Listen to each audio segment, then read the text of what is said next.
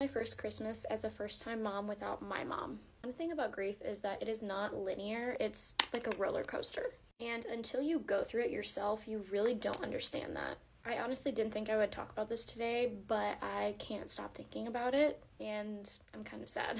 I've noticed that people get extremely uncomfortable when it comes to talking about grief, because when I talk about my mom, people really don't know what to do, so they want to say things like, she's in a better place. I just want to grieve and remember a moment. I don't necessarily need or want anyone to try to make me feel better by saying she's in a better place. It's hard though, because I know that there are people that say stuff like that are genuinely thinking that they're helping, and then there are other people that are just saying it because they're uncomfortable. Unfortunately, there's absolutely nothing you can say to someone who just lost a person that'll make them feel better. Being a first-time mom without your mom, it almost feels like an orphan raising a baby, and you have so many questions that you want to ask your parent, but they're not here. I don't know if anybody else can connect with that, but sometimes it just feels like you're making all of these decisions just in the dark, and you don't really know who to talk to about it. So if there are any first-time moms out there without their mom, I want you to know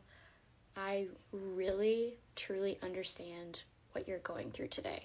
I honestly just wanted to talk about this to get it off of my chest.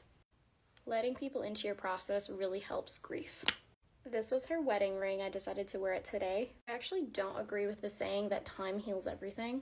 The longer you don't process your pain, the more it'll hurt. Therefore, I like to talk about my mom whenever I think about her, because talking about her helps me process my grief. Grieving is healthy even on Christmas.